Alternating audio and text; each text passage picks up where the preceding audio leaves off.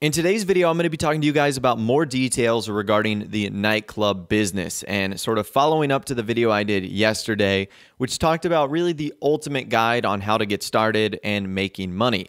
Today, we're going to be diving into some of the more specific things that you guys had questions about that I saw in the comment section, and also new information that has been revealed as well. All right, so let's start with something important and something that can happen to you in the nightclub business, and that is raids. So raids are not very fun. They happen to your bunker business and your biker business, and now they can happen to your nightclub business. Essentially, if you've never had a raid happen to you, it's like a free mode NPC event where you essentially have to go to your business to save it. Otherwise, you lose all your product, the business gets shut down, it's really bad. So a raid will occur on a nightclub if you have 4 hours of inactivity. Now, inactivity means playing free mode without any mission-related activity. And you're exposed to a raid if you have over 20% of your total stock. However, this can be alleviated a little bit if you purchase the security upgrade. Now it will not happen with 8 hours of inactivity, and you won't be exposed to it until you have 40% of your total stock. So I know the security upgrade is one that you might want to skip over. You think, that's not that important. It is. It allows you to really never have to worry about raids because you will go 8 hours with doing something. You're not going to have 8 hours of not doing, a popularity mission booster or a sourcing mission or a selling mission. It's just not going to happen. So get the security upgrade. It is a great way to combat raids for your nightclub business. We talked a little bit about this yesterday, but AFK methods still work. There's 3 really popular ones that you can do, and some of them will actually stop all daily fees and population from going down. So you can simply watch a DJ live stream from your nightclub on your primary computer, which is beside Tony's, and this will allow your stock to still accrue. You can watch nightclub security cameras, which will allow your stock to still go up. And you can watch TV while on a mission, like cleaning the cat house. Now, if you're on a mission, this will stop all daily fees, and it will also stop your population from going down as well, which is something you can keep up while you're still gathering goods. So that's really cool right there. A lot of the AFK methods that were really popular still work. Let's talk about storage space a little bit. So this is something that a lot of people seem to be confused on, like how many spaces they need, how many floors they need. Well, each floor of storage can actually hold up to 72 pieces of goods. So for example, on one floor, you could have 10 cargo and shipments, 2 South American imports, 16 organic produce, 8 cash creation, 20 sporting goods, 4 pharmaceutical research, and 12 printing and copying. So each floor will give you 72 pieces. And since there's 5 total floors, that means your total for every single floor is 360. And this will be shown on your main home screen of your sort of nightclub computer, where it'll say like 3 of 360 or 20 of 360 or whatever the case is. So, but just know that each floor holds 72 goods. The next thing we need to talk about are the sale vehicles. So as you guys have noticed by now, when you do a sale out of the nightclub, you don't get to choose your own custom vehicle. You have to use the ones that the nightclub gives to you. Now there's 3 vehicles that they give to you. The Speedo Custom, which they give to you for free, the Mule Custom, and the Pounder Custom, which you can buy. Now you might be wondering, how does the game choose which one to give you? Well, it all depends on how many items you're selling. And all of these are going to be one vehicle, by the way.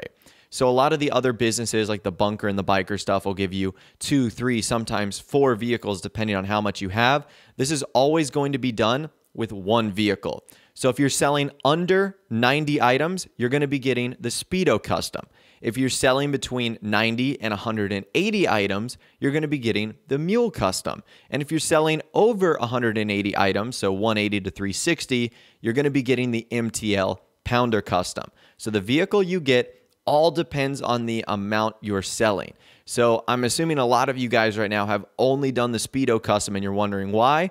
Well, it takes a long time to get over 90 items, and until you do, you're going to be stuck using the Speedo Custom, then the Mule, then the Pounder. Now, in case you guys are wondering how well protected these new vehicles are, it's actually a little bit misleading because if you take them out in free mode, they're destroyed with one rocket or RPG, just like any other car.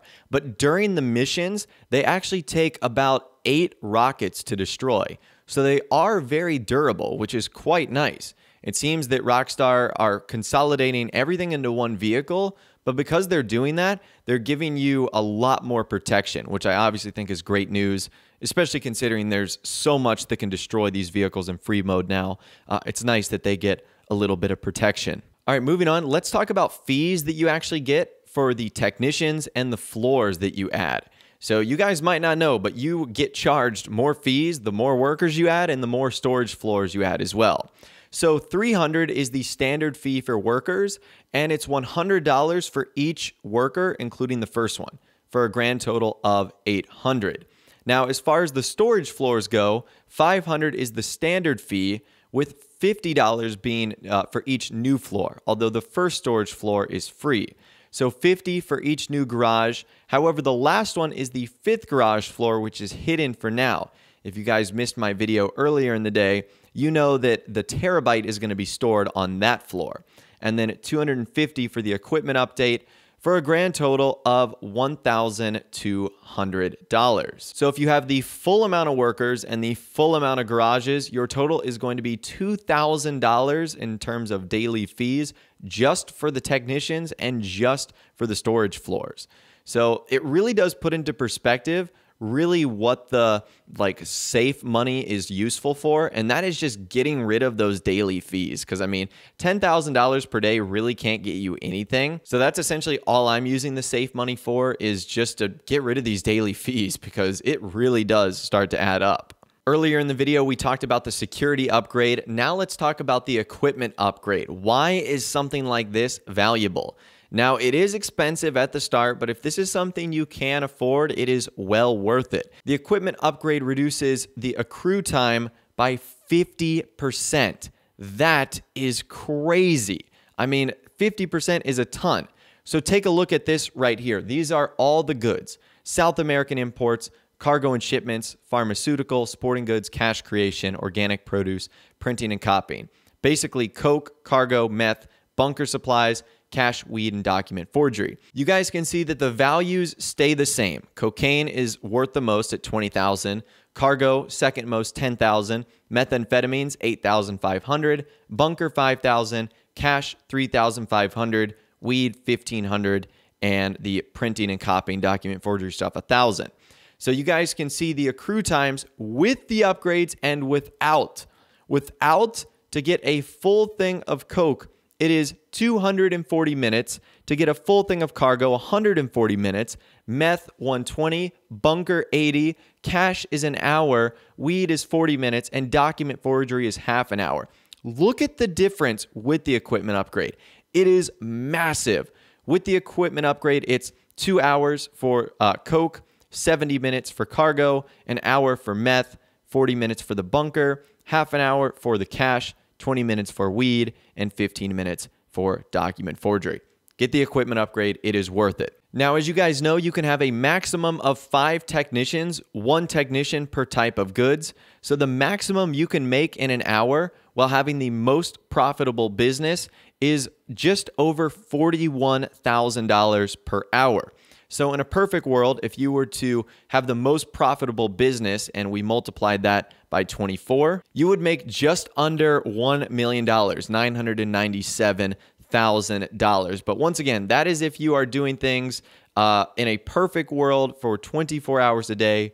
I know not everyone is going to be doing that, but that just shows you the amount of money you can make with the nightclub per day. It really is insane. And building off of that, the final thing we're going to be talking about in this video today, you guys know you can sell your goods in 3 different ways. You can sell all of them of a single type, like sporting goods, no matter how much you have. You can sell all your accrued goods, or you can do these special orders, which is really similar to the stuff we saw in the hangar business and sort of the import-export stuff with the special thing of cars. You can sell a combination of 3 different goods. Now, a lot of people have been wondering, what's the bonus for doing something like this? It seems to be giving around a 5% boost.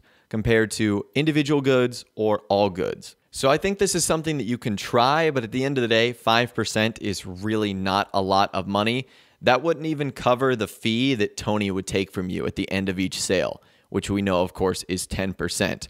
So I think because we know that, it really isn't all that worth it to do the special orders.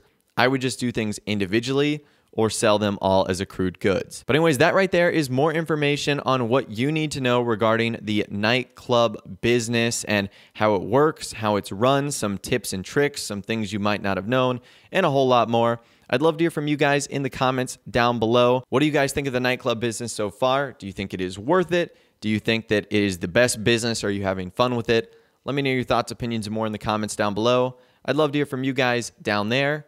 If you did go on to enjoy this video, though, a like rating would, of course, be awesome. And also subscribe to my YouTube channel if you are new or you like daily GTA 5 videos like this. With all the way, guys, like I said, thanks so much for watching. Take care, and I'll see you guys in the next video.